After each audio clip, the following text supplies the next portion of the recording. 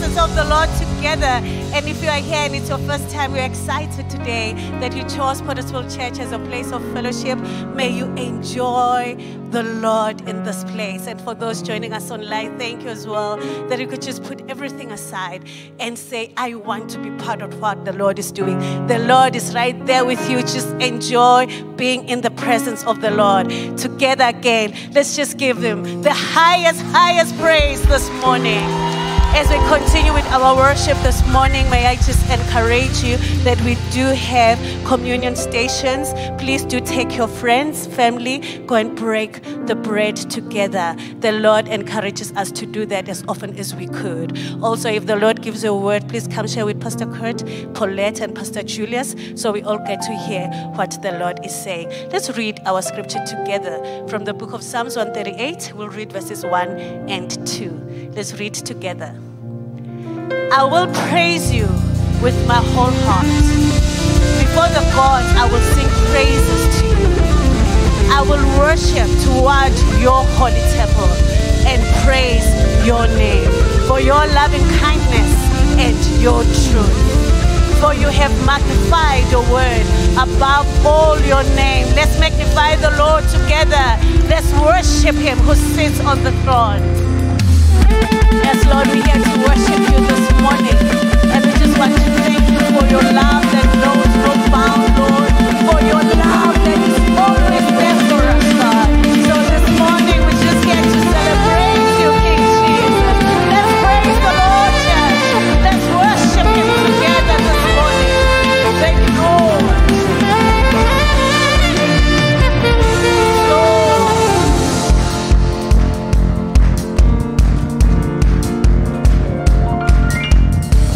I wanna scream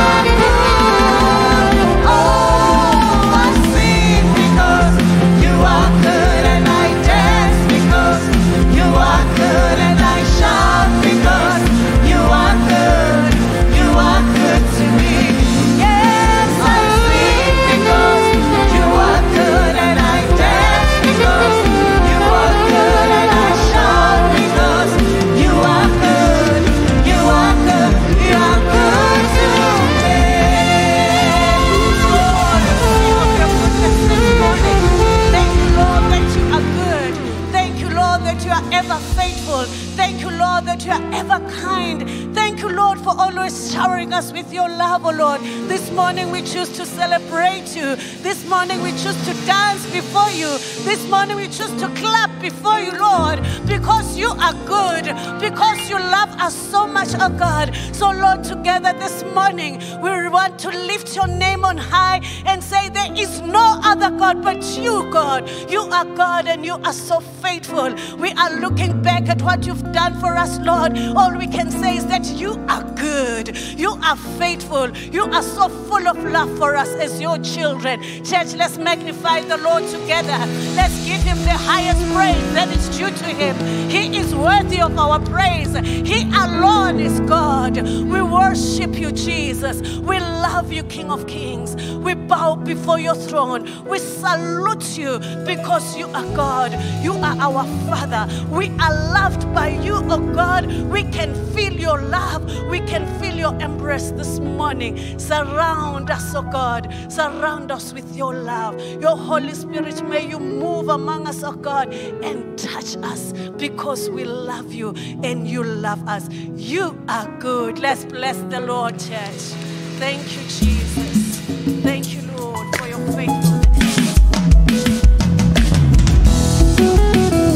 If you agree with me this morning that the Lord has been faithful to you, let's celebrate his faithfulness. Wahabanati. Wahabanati. Oh, Wahabanati. Oh, Wahabanati. Siamoka. Wahabanati. Wahabana. Wahabana. Wahabanati. Sisi Wahabanati. Wahabana.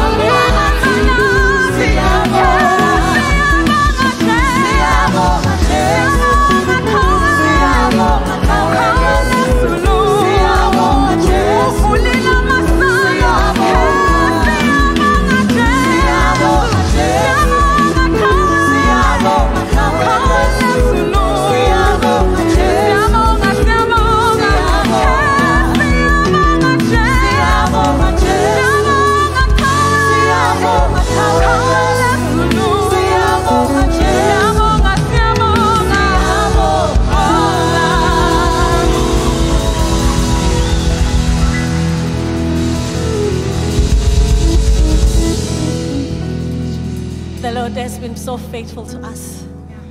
He has done so much for us. I think where you are this morning, you can count.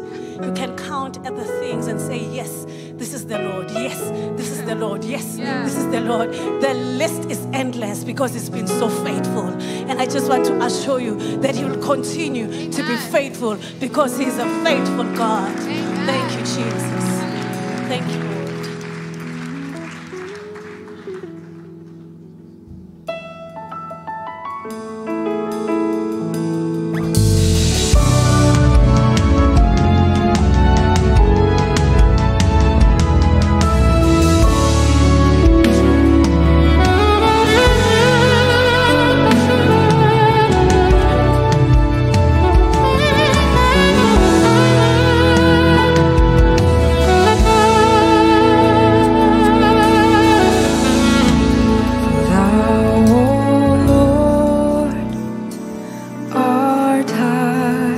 Above all the earth, thou art exalted far above all God. For thou, O Lord, art high above all the earth.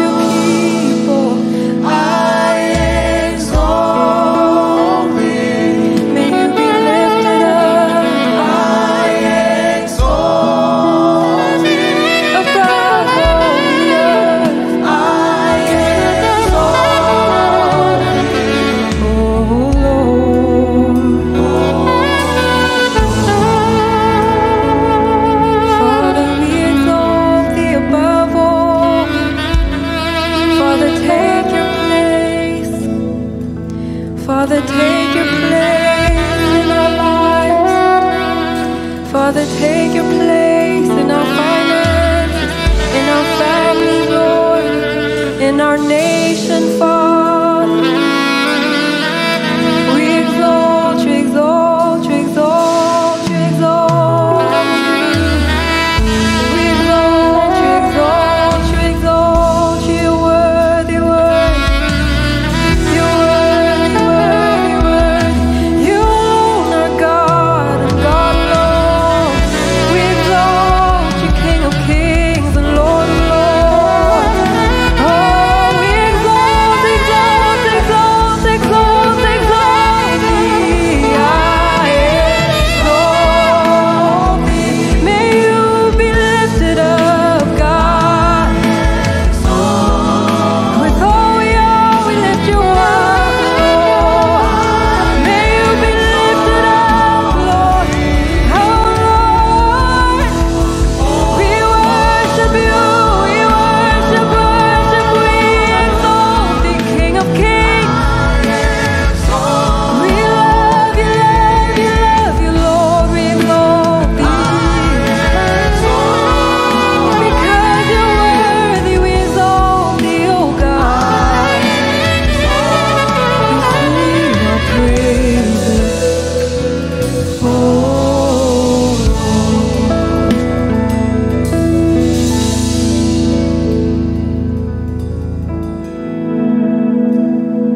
In the book of, I think, chapter 3, we find a very interesting story of a man who was lame from birth.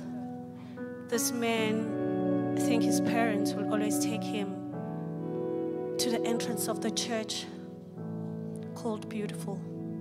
And that's where he would ask for money from the people who were passing by. I'm sure that's how he earned his living because of the situation that he was facing. He couldn't do anything but rather beg. But one day, Peter and John went by that place called Beautiful. They came across this man. As usual, he was begging for money. But they were so faithful to him. They told him the truth, that silver and gold we do not have, but we have one thing that we can give to you. That is the name of Jesus. And they said, in the name of Jesus Christ of Nazareth, rise up and walk. I feel like that's what the Lord is saying to some of us here this morning. He's saying there is power in His name. His name brings life in that lifeless situation that you are faced with today. As I was praying this morning, I just felt God saying, I am life. In that place where there is hopelessness, the Lord is saying, I am hope. So as we sing, calling the name of Jesus, let me just encourage you to trust His name with the situation that you are faced with today. It can be sickness. It can be lack. It can be any struggle. There is power, wonder-working power in the name of Jesus. Let's call His name. Even if it's about your children, call the name of Jesus. It's about your career, call the name of Jesus. It's about your business, call the name of Jesus.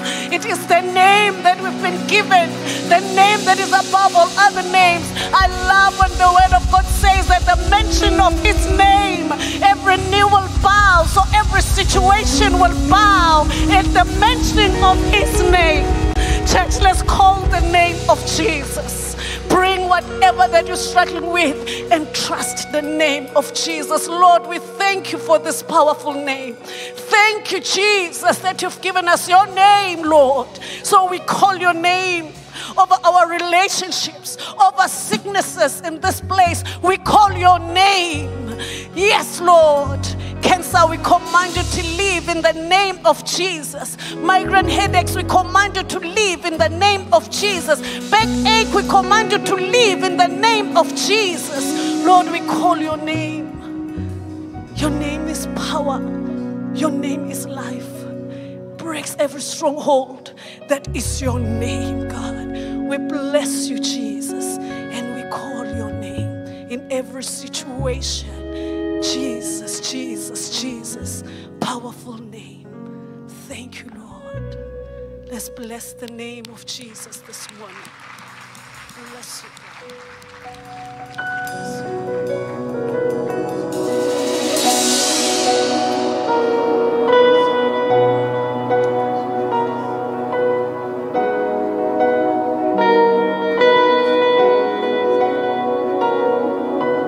I just want to speak the name of Jesus over every heart and every mind.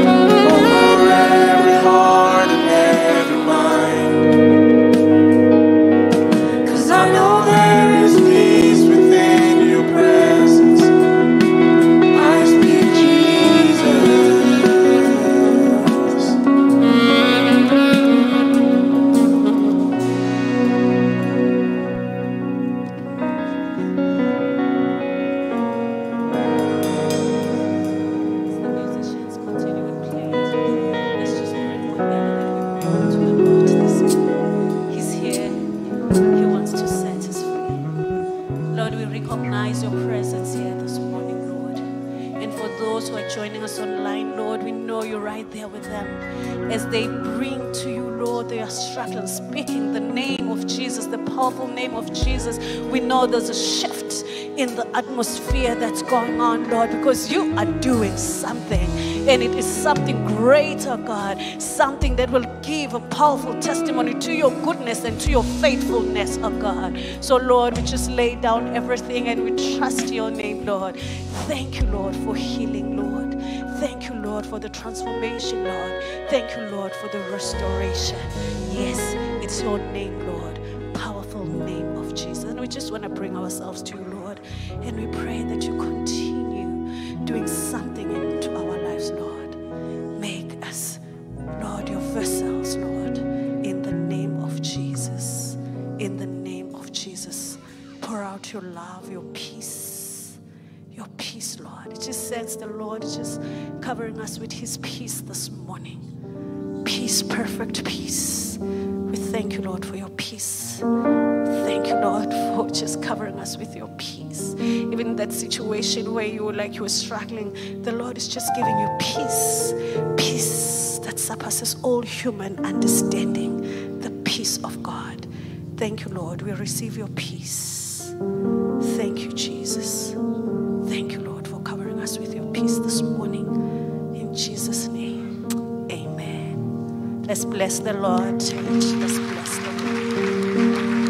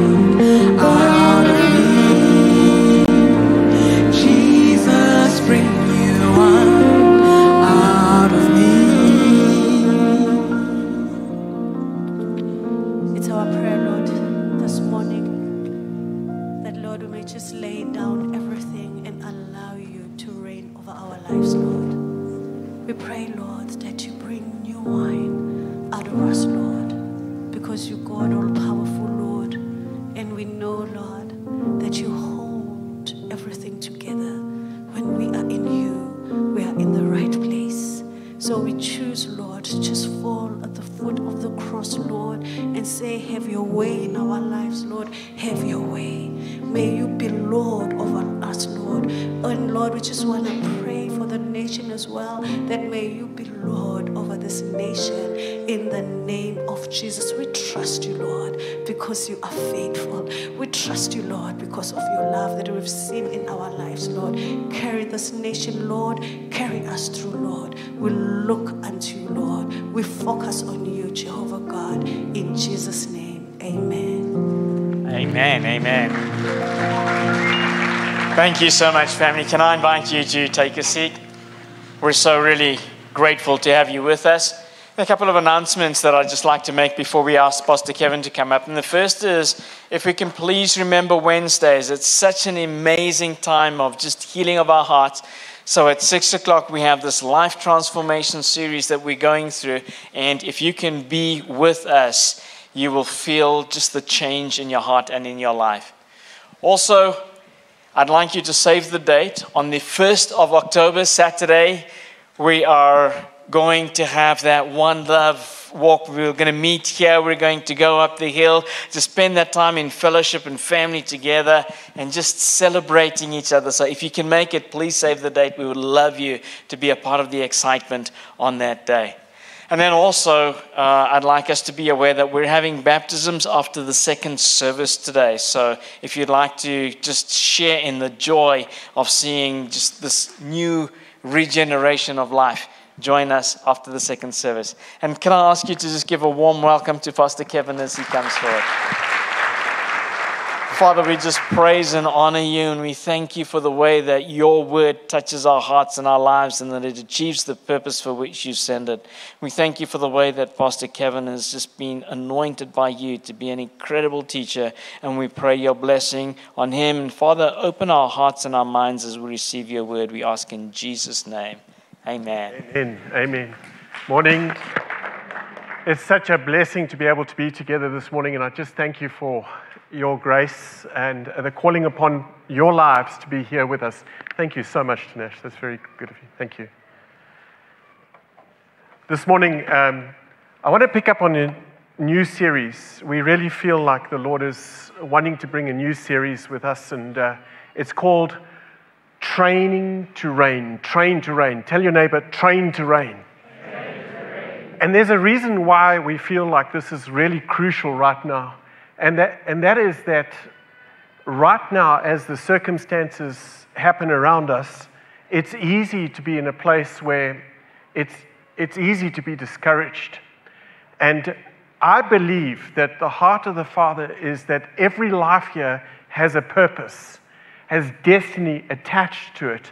I believe that Jesus had in mind more than mere survival. God had in mind that we would thrive in Christ Jesus. And the problem is when the goal of our faith is that we just trust God to keep us safe to go to heaven, I believe that we miss the heart of the Father, which is to reign in life here on earth. That God would have us reign here on earth in life. And as I say that, there's two translations I want to read to you.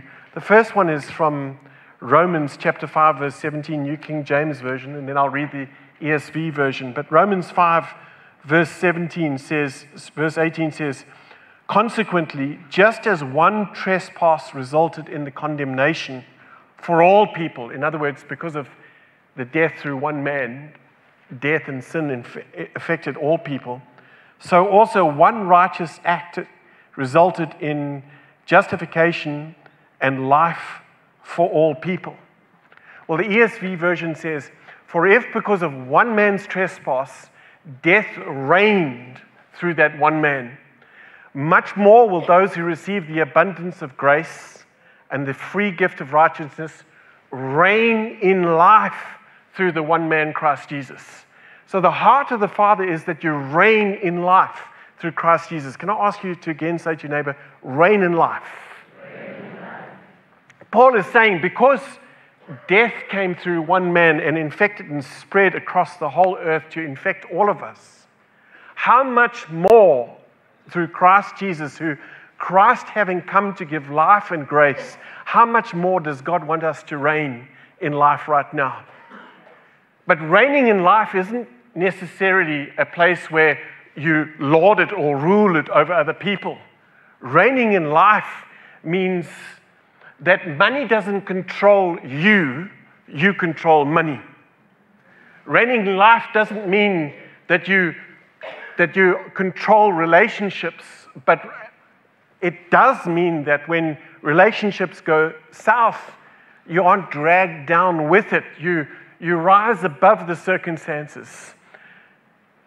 God would have us be in the place where we recognize that His grace and His mercy is sufficient for us today. His grace is sufficient. Remember, Father God doesn't just save us from hell, but rather God saves us from hell and gets us to reign in life here on earth. As disciples of Jesus, I believe the Lord wants to train us to become more than overcomers, become more than conquerors. And as I say that, I wanted to share with you one of the things that I believe that the Lord wants us to do is to allow Him to train us. Allow Him to train us. We need to be rewired. We need to be retrained. We need our thinking changed and transformed. And as I talk about training and being disciplined, if you know me well enough by now, you'll have heard me talk about rugby every now and then. I love to watch international rugby teams play, especially when Ireland is playing, because that was where my father was originally from. And I like to watch the Springboks play. And if you will just humor me and just understand, as I wanted to show you a clip, but before I do, just consider this. When a rugby team comes together, they have to train as a body. They're coached by several coaches. And each person plays a specific part in the team. And all 15 members of the team have to fulfill their role. If they don't, the whole body suffers. And so I wanted to show you this clip from 3 weeks ago from Nelspruit as the guys were playing against the New Zealand team. Just watch this clip for a moment. As you see this one guy give this high kick, the other person runs up, catches it, gets tackled, passes it on, and then he gives the glory to God as he scores the try.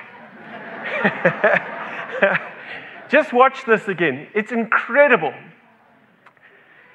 These are pinpoint kicks with people putting their bodies on the line, strength training, speed training.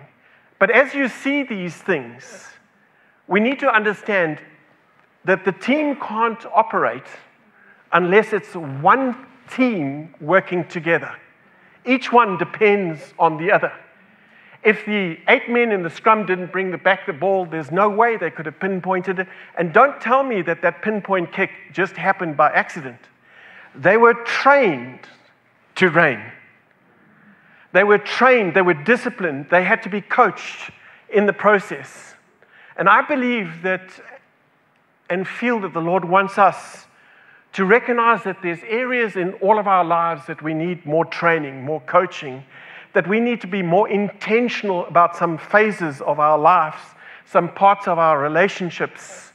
And one of those areas that I believe that God wants to focus and put a light on is in the area of fellowship. The Greek word for the word fellowship is the word koinonia, and it conveys the meaning of people coming together to gather together, to break bread, and to fellowship with God and fellowship with one another. There's this part about having fellowship, which is it's coming to give to God, to hear from God. It's not merely attending. You know, there are a lot of people who attend church. There are few people that fellowship in church. And I believe that God wants us to learn the secret and the blessing of true fellowship, koinonia, of understanding how in this place God uses every part of the body to play its role, to empower, to encourage, and to equip one another. And as such, can I ask you this morning just to pause and say, I bless you in Jesus' name to your neighbor. Tell him, I bless you with peace today.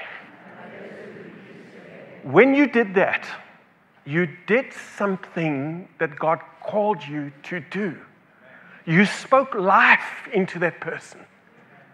Now, whether that person receives it or not, that's their issue. I believe God wants us to focus today on fellowship and the next 3-4 Sundays on 3-4 other areas. If you could go to 1 Corinthians chapter 9, verse 24, reading from the NLT version, the scripture says, don't you realize that in every race, everyone runs, but only one person gets the prize? That's interesting because in this day and age, I think when people go to a race, everyone wants to win a prize. And you go to school and everyone's expecting to get a prize and sort of an entitlement. And the heart of the Father is to recognize, even God says, in this race, only one person wins a prize. And here he's talking about the Olympic Games. But in verse 25, he says, all athletes are disciplined in their training. Disciplined in their training. They do it to win a prize that will fade away. But we do it for an eternal prize. So I run with purpose in every step. I'm intentional in every step. And this morning I want us to be intentional about the word fellowship. I'm not just shadow boxing, and I don't know if you've seen shadow boxing, but shadow boxing is just punching into the air, almost like it's aimless, right? I discipline my body like an athlete, training it to do what it should do. Otherwise, I fear that after preaching to others, I might myself be disqualified. Now, the interesting thing is Paul is using this Olympic language because he's writing a letter to Corinth, which has been hosting the Olympic and the Isthmian Games. Every 4 years were the Olympic Games, and the year before the Olympic Games was what's known as the Isthmian Games, and the year after the Olympic Games was also the Isthmian Games. It looked like something like this. This is the title of the Isthmian Games, which was held in the city of Corinth, and the wreaths for winning a race were made out of pine leaves and celery leaves. Now, these pine leaves that you would win, having won the race, or celery leaves, as the heat increased, they didn't last very long.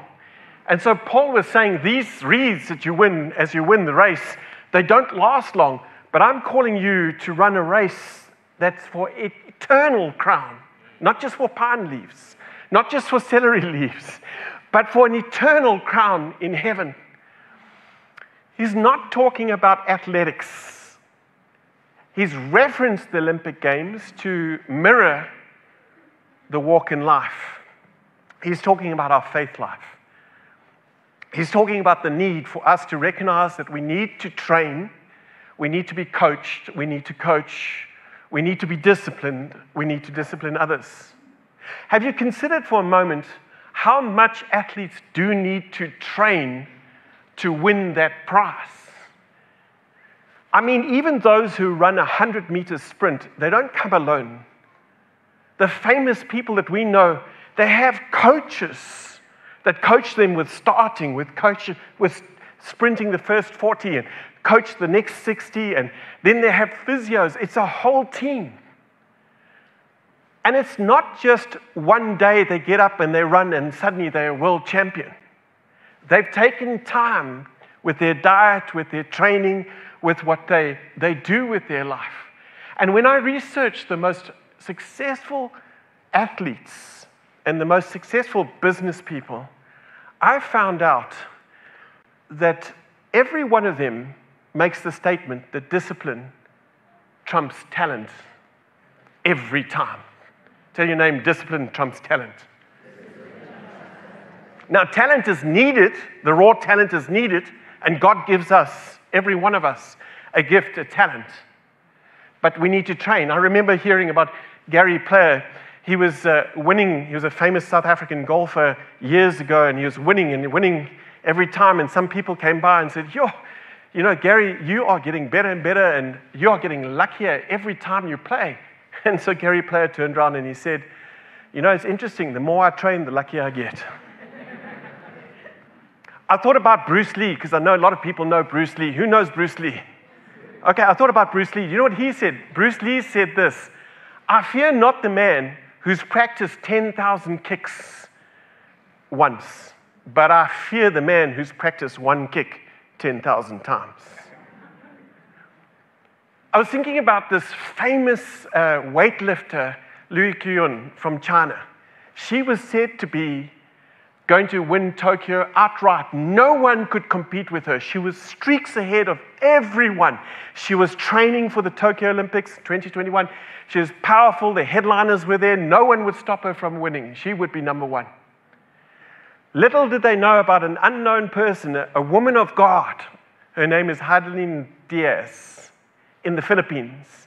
And the Philippines had never won a gold medal in the Olympic Games ever before. Never, ever, ever. Well, she started training, and the problem for Ms. Diaz is that as the Olympic Games came up, COVID hit Philippines, and Philippines was completely shut down. No one could train. She couldn't attend any competitions. So whilst everyone else was being allowed to train in the gyms, etc., outside of Philippines, in the Philippines, she wasn't allowed to do anything. She had to stay at home. She thought her days were numbered. Then she got this idea as she was praying. She actually says, "But God." So what she did is she started getting a bamboo stick, and she took some duffel bags, and she put water bottles in the duffel bags, and she started training at home, just lifting and lifting and lifting. And then she took the water bottles and put them on isolation, started training and training. When she got to the Tokyo Olympic Games, she won, and she broke the world record, lifting over 224 kilograms across 2 successful titles. She broke the world record. And so the Philippines produced this beautiful stamp of her. She out-trained and she out-disciplined the others. Listen to the scripture again in verse 25. All athletes are disciplined, are trained in their training. They do it to win a prize that will fade away. But we, as Christians, we do it for an eternal prize. And we need to run with every step, not just shadow boxing. Again, the idea of shadow boxing is that you're boxing on the side, but you're hitting nothing. You're moving, but you're not moving forward. It's this picture of being aimless, without purpose, without real purpose. Working hard, but hitting at nothing. Can I be, at the moment, just really vulnerable with you as the Lord has put me in here as a father to the church, to those who are online? I don't know about you, but for me, 2020 to 2022 was really tough. There's times it really, I lost my father.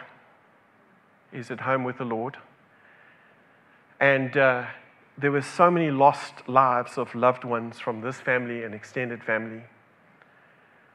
Friends that have gone home early. There was this horrible COVID struggle. Not just the COVID struggle, but the political tensions that we were experiencing, the financial pressures and hyperinflation, and then the submission to the COVID regulations that come from CDC, to mask up, to stand back 2 meters, not to be able to fellowship in terms of eating together, not to be able to lay hands on one another, not to be able to worship at times when we got shut down. It was tough. How many of you found the last 2 years tough? And in this tough time,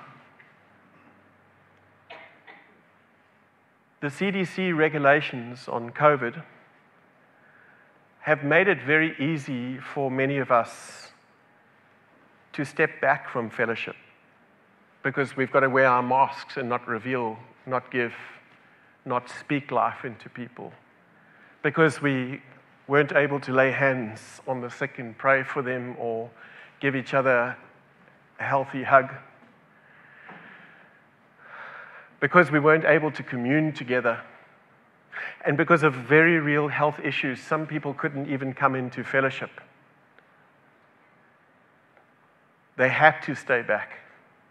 And so because of the CDC regulations that have happened, it's been easy to justify that people pull out and stand back. And now as church opens, sometimes it's hard. Even when we started and we were allowed to open up church and we had masks, worshiping with masks was tough. It took me I'm the pastor, it took me about 3 services of singing with my mask on before I had complete breakthrough. I mean, I can sing at home and I can sing here, but when you've got your mask on, there's something inhibiting you. And for those of you who don't know, I damaged my nose playing rugby and damaged my nose swimming in a swimming pool. And so breathing is often tough, but we had to honor authority, and it's right that we honor authority. But then as people come back into church, I mean, even families on their own have got issues. You've all got that guy in your family, haven't you? There's always that guy in your family, that person over there that's in your family that's just like not nice. It's hurtful, right? That guy. Can you say with me, that guy? Well, now you come to church and you see that guy's at church. It's like, oh, if no family is perfect, then how can church be perfect?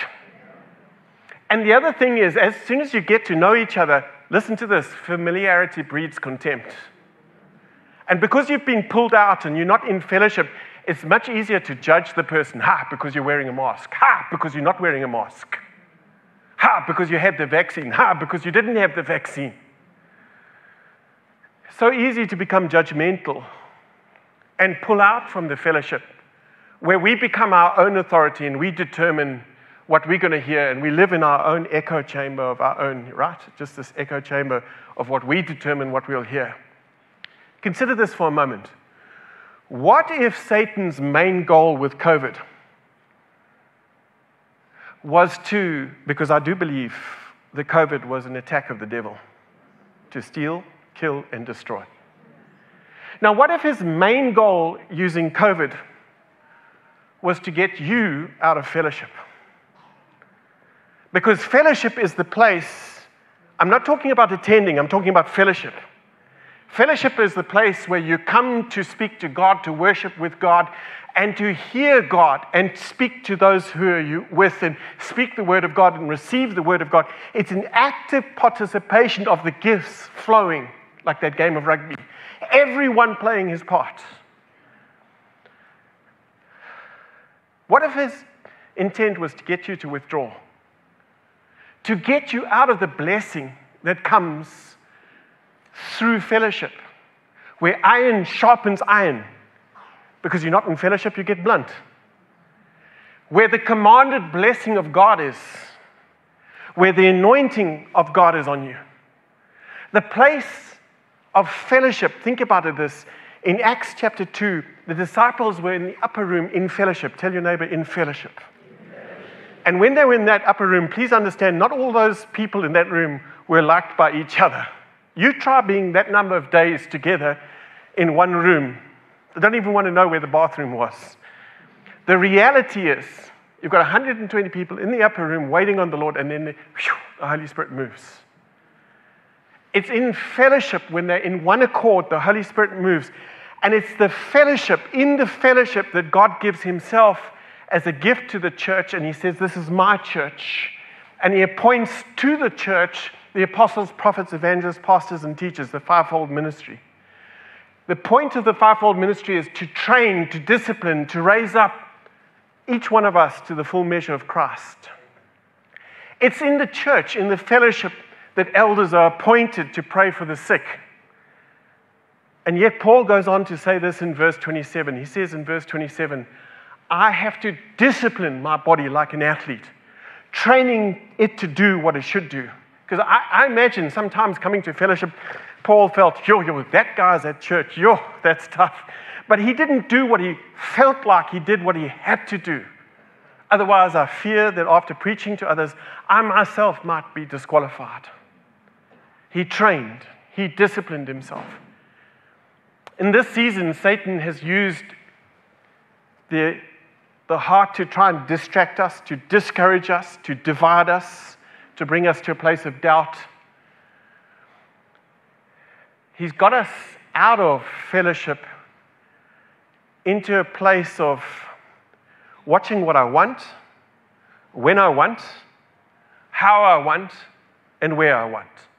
There are a lot of R's in that, aren't there?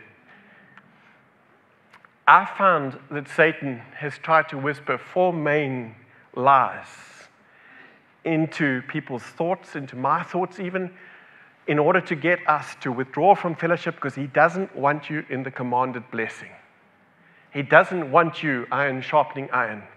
He doesn't want you under the 5-fold ministry. He doesn't want you empowered and equipped in the body of Christ. The first one is this lie. I don't have to go to church to be a Christian. That's a lie. I don't have to go to church to be a Christian. Well, let me tell you, first of all, you don't. You don't have to go to church to be a Christian. But think for a moment. Jesus, through Paul, talks about how the church is his. And he shows a picture of how the church is like the picture of a marriage. Turn to your neighbor and say, a marriage. He says the church is the bride of Christ. He's the bridegroom. It's a picture of the marriage. The local church is the one thing that Jesus left behind for us to grow in and to grow. But God likens this relationship, your relationship, to the church like a marriage. The church is his. He's the father of the church. And in the scripture in Corinthians, he says, he places us and he sets us in the church as he pleased. Not as we please. He places us in the church as he pleases. In Ephesians 4:16, he says this. He makes the whole body fit together as each part does its own special work. It helps the other parts grow. So the whole body is healthy and growing and full of love. As you consider how the body works and how the church is seen as a marriage and as family, how would your relationship with your spouse, for those of you who are married, if you're married, could you put up your hand? Or if you've been married, could you put up your hand? Okay. Those of you who want to get married, could you put up your hand? We'll be praying for you in Jesus' name. Amen, I see you. We'll be praying.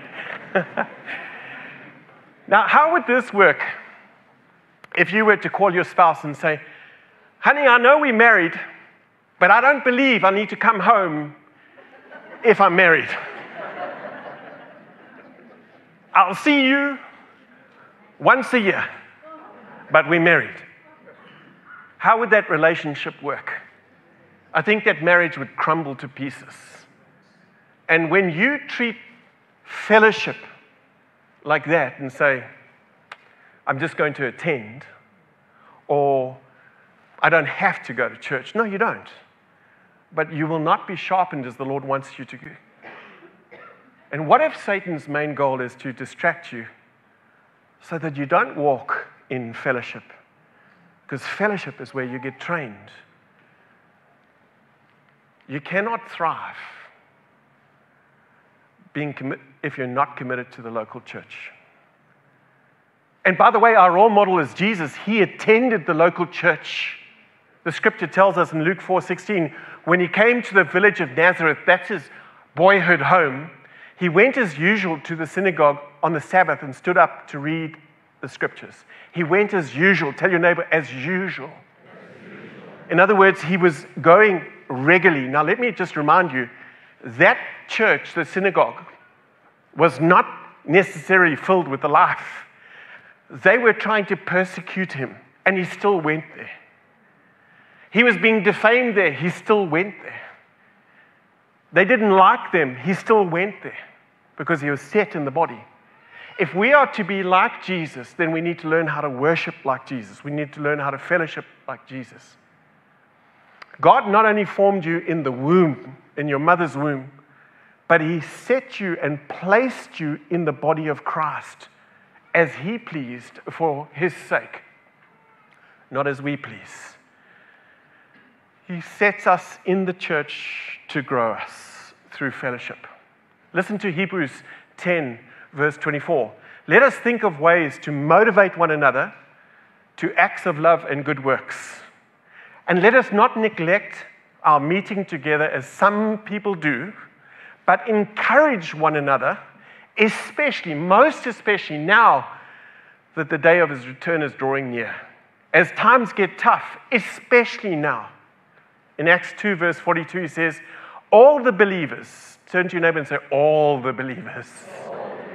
They devoted themselves to the apostles' teaching and to fellowship, giving and taking, and to sharing in meals, including the Lord's Supper, and to pray. There's something very special about fellowship where we allow Holy Spirit to come and fill us, empower us, encourage us, and equip us to minister to others. There is a commanded blessing. Listen, when one prays, 1,000 are put to flight. But when two pray, according to God, 10,000 are put to flight. That's why he says in James 5, verse 14, are any of you sick? If you are sick, call for the elders of the church to come and pray over you, anointing you with oil in the name of the Lord. There's this fellowship. The second lie is this. I worship God each week, but I do it online. Okay, I know that some people are not well and healthy and they have to do it online. Praise God, we've got online church. Amen.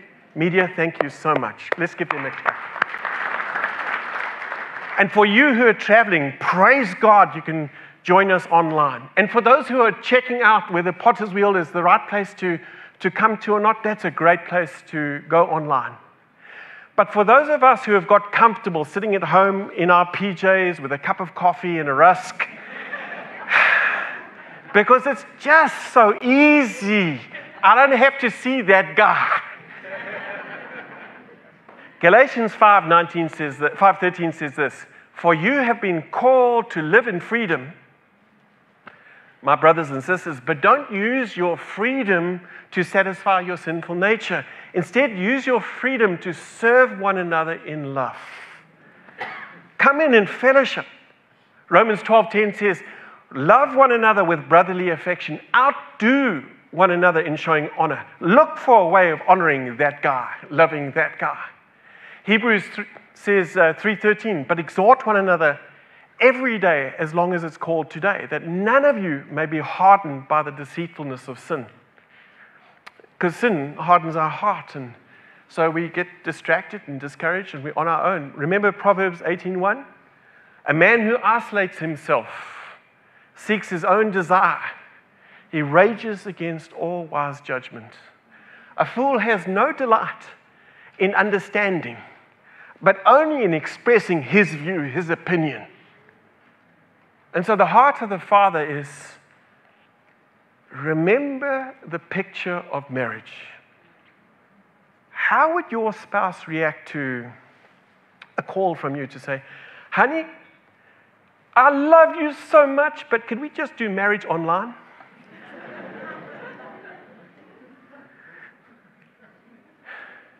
Some might say, I walk around my business, and whilst I'm in business, I'm worshiping. Praise God, you should be doing that. I'm ministering. Praise God, you should do that. And some would say, that's my church. Praise God, church is the people. But actually, God calls us to fellowship. We're designed to do life in community. God designed us to do life in community. And if you're out of the community of God, we're shadow boxing. And I found, even for myself, I was really challenged by the Lord in this. Because COVID gets you to stand back. COVID gets you to not visit. You're not allowed to visit, not allowed to go commune with people. And so the habit of standing back becomes tough. The word church is the word ecclesia, the gathering of God, of people of God coming together to worship. The building is simply a tool to keep you dry when it's raining and keep you cool when it's hot. It's a facility that people come into. The third lie that I've often heard, and sometimes I've heard the lie myself, where it says, I have too many commitments. Work is piling. Let me tell you, life is short, eternity is real, and people matter most. The problem with the lie that I'm too busy is that life does shoot you by fast, and the greatest gift you can give to your children is actually a relationship with Jesus Christ. And they watch you to see how you walk and how you talk, how you live, how you fellowship. We need to train our families in the way of the Lord, where we center our lives around Jesus Christ and the authority of His Word, His values, becoming the most important thing in our life. What does Jesus say? Because when crisis hits, it's not work that's going to hold your marriage together. It's not money that's going to hold your family together. It's not sports that's going to hold the whole unit together. It's God, His grace, His mercy, and His grace is sufficient. That's why Proverbs 22:6 says, train up a child in the way he should go, and when he's old, he'll never depart from it. So we need to, I believe, train ourselves, discipline ourselves to be in fellowship, waiting upon God to share what God wants us to share, to be His hands and feet, be sharpened by others, and be a vessel of life to others. I know some people say, but I'm just so busy. In Luke 14, verse 18, there's a parable Jesus gives. It's quite a shocking parable. Can you say with me, Luke 14 and verse 18? If you go there later, it says, but they were all with one accord and began to make excuses to not attend the fellowship. The first one said, I've bought a piece of land. I must go and see it. Please excuse me from attending the fellowship, attending the wedding supper.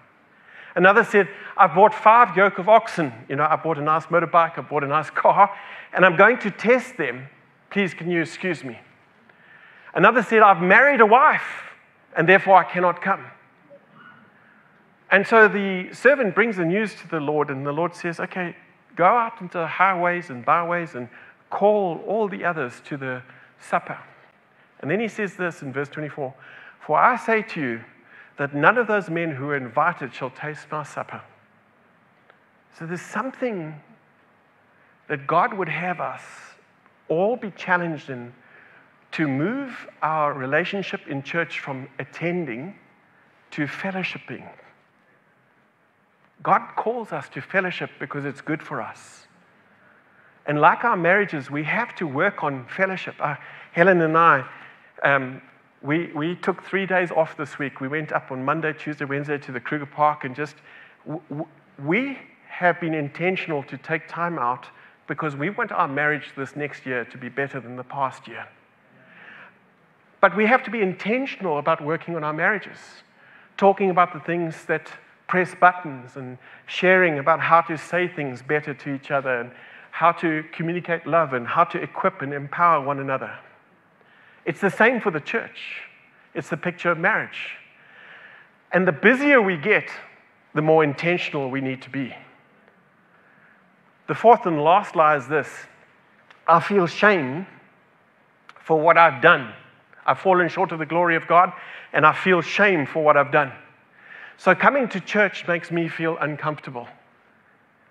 But let me share with you, from the very first sin where Adam and Eve hid from the Father, God pursued Adam and Eve. Adam, where are you? He pursued Adam. Father God pursued Adam. And when they came out of hiding, He immediately killed an animal, took the skins, and covered Adam and Eve. He made skins for them. He covered them. And when Jesus Christ went to the cross, he died for us, giving his body and shedding his blood to cover our shame, so that we would no longer live in shame, but that we would be covered and have double honor. He covers us and he washes us as we let him. The last place you need to be if you're struggling with shame is at home. The first place we need to be is in the house of God, fellowshipping with God and with the saints. And by the way, this is why we've got communion elements to my left and to my right. And today, can I ask you to consider taking communion with your family? Because when we take communion, we remember that his body was given for our sin and our shame and our sickness. His blood was shed to wash away the past, to give us new life. Paul says, and he says this in love, he says, we are to commit to grow in every way, including fellowship, into him who's the head, into Christ, from whom the whole body, joined and held together by every joint with which it is equipped, when each part is working properly, makes the whole body grow, so that it grows itself up in love. This is the blessing of fellowship.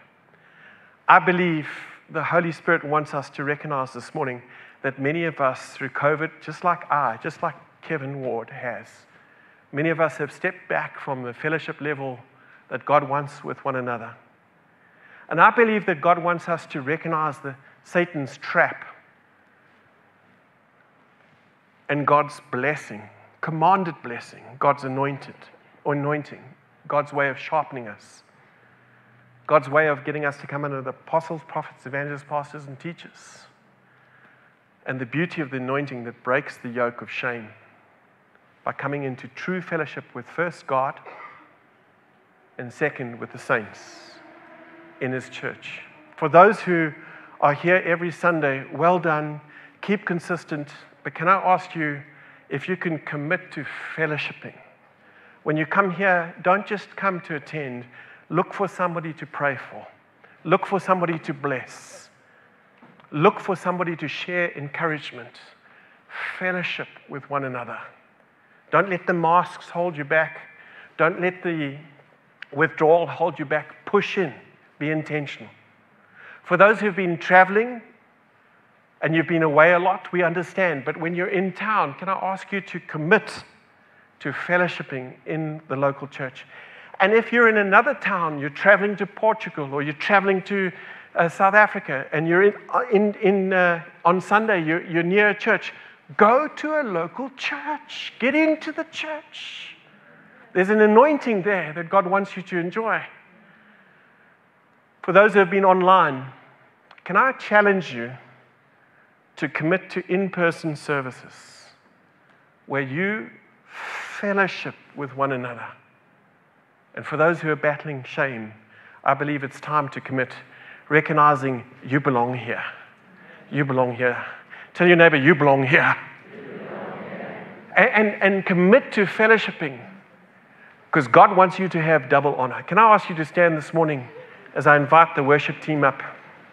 Can you turn to your neighbor and say, in Jesus' name, you belong here?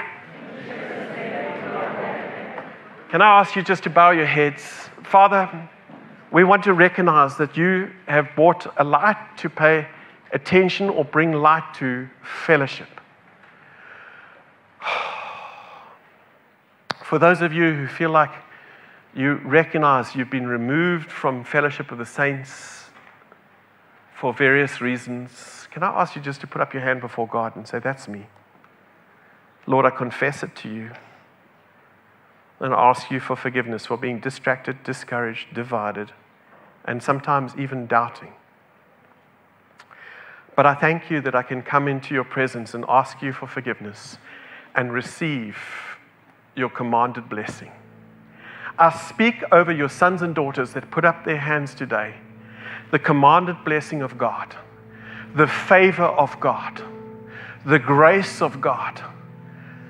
And Father, I ask that you would open their eyes to your love, to your presence, to the gifts that you place inside of them to use for your glory. In Jesus' name, amen. Church, we're in a season where the Potter's Wheel family is growing. Children Church is growing.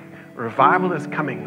It's time to start praying for family members and friends that you never thought could get saved, because God is doing something. Tell your neighbor, God is doing something. Now let's worship Him as we look to Him this morning. In Jesus' name, amen.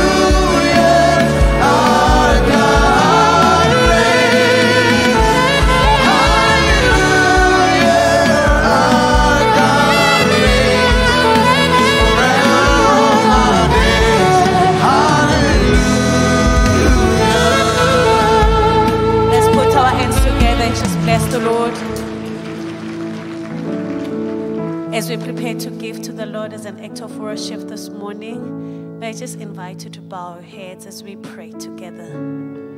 Lord, you Lord who reigns. You reign over our life, Lord. You reign over everything. And Lord, this is the time where as an act of worship, we want to give to you, Lord. We just want to thank you, Lord, for your provision. We have because you've blessed us with it. And Lord, we know that you're the source of everything that we have. Even this offering that we are to give to you, it is yours first, Lord. We just want to thank you and honor you for giving it to us. As we give you, Lord, from a very cheerful heart, may you be blessed by our giving, Lord.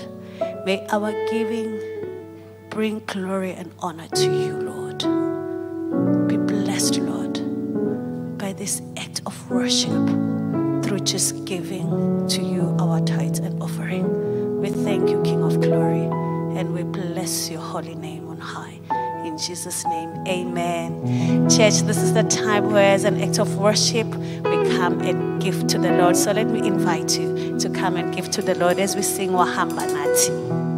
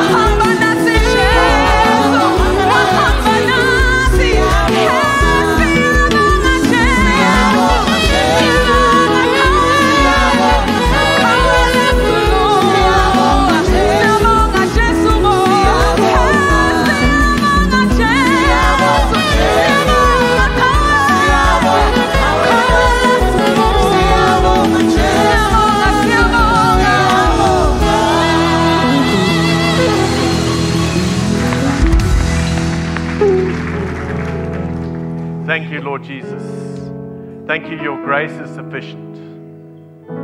For those of you this morning with your eyes closed who recognize that your fellowship with God isn't right, and maybe you recognize your fellowship with the saints, with the church isn't right. Maybe you recognize you're attending but not fellowshipping. Hear the heart of God. There is therefore now no condemnation in Christ Jesus. He blesses you, He loves you, He enjoys you. He sings over you, He dances over you, He rejoices over you. He calls you His favored, His blessed, His chosen, His appointed. He calls you His. So this morning, hear the heart of the Father. Come into the fellowship with the Father. Come into the fellowship with the Father to the saints. In Jesus' name. Experience this morning God's commanded blessing. Experience iron sharpening iron. Experience the anointing that breaks the yoke. Experience the favor of God as you see the church as His bride. Stop treating His bride with familiarity. Stop treating His bride with judgment. Instead, love one another. Outdo one another by giving more honor to one another. Bless one another. Pray for one another. Believe for one another. And never give up on one another, because He didn't give up on you. In Jesus' name, amen. Can I ask you to turn to your neighbor, and as a member, as a body of Christ, can you turn to them and say, I bless you in Jesus' name, that you would know the grace of the Father, and that you would know the love of the Father and the communion of the Holy Spirit. In Jesus' name, you are in the right place to receive double honor. In Jesus' name. Those of you who need prayer, who's sick, those of you who are going through a tough time, those of you who recognize you need to step up the attendance into fellowship, the saints, the ministers of the gospel are outside waiting to pray for you and to bless you. God bless you.